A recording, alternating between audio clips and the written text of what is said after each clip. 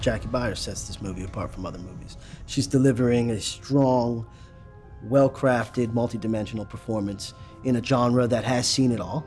And I think her performance, and I think the character of Anne, is a first. If you're a horror fan, this is sort of an integral viewing experience. The story of Sister Anne coming up against the Patriarchy of the Catholic Church was really an interesting place to explore, and I really think that we wanted to show all the different dynamics when you're in such a male-driven world. And I think each character kind of had a different relationship with Sister Anne and a different way of expressing that patriarchy. The aspect of prejudice against women was one that fascinated me from the beginning about the story, and it was something I wanted to explore, not something that we hit the audience over the head with, kind of in a lecturing way or preaching way, but just in a way that was almost common sense to me. If you have someone who's willing to do the job and has the talent to do the job, because she's a woman, does that prevent her, does that negate her from being able to do it?